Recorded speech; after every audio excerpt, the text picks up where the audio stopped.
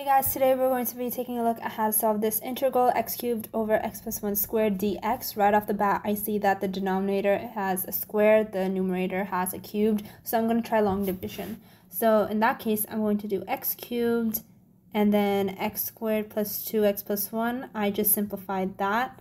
And now I will add plus 0x squared plus 0x plus 0 just to make the long division a bit easier. Next we have x, which is x cubed plus 2x squared plus x over minus 2x plus 2. Rewriting the integral, we get integration of x minus 2 plus 3x plus 2 over x plus 1 squared. So I just condensed this part into x plus 1 squared once again, dx.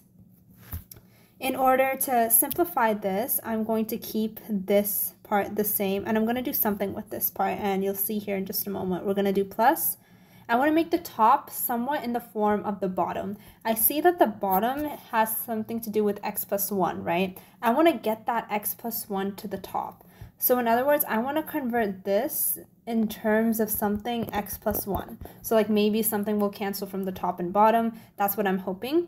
So in that case, we can actually do, we can do x plus 1. Let's start out from there. If we have x plus 1, I'm thinking of multiplying it by 3 because I know we have that 3x. We multiply this by 3. We automatically get 3x. But then we get a plus 3. And up here is a plus 2. That can easily be fixed. We can subtract 1 from here. If you expand this, you're going to get exactly that numerator. The denominator, let's just keep that the same, x plus 1 squared dx. This and this, they're exactly the same. I just rewrote it in a different way. And this integral, I'm gonna actually start to distribute. So integral of x minus 2 dx plus integral of 3x plus 1 minus 1 x plus 1 squared dx. I'm going to integrate this. This is just going to be 1/2 x squared minus 2x plus, now I'm going to expand that integral again. We're going to have 3 over x plus 1 dx minus integral of 1 over x plus 1 squared dx. And how I did that, I just took this to one side and this as one integral.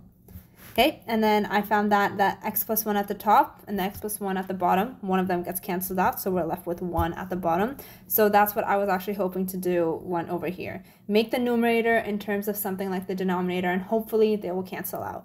Now, this is a pretty simple integral to solve, so let's solve it. And that is our answer.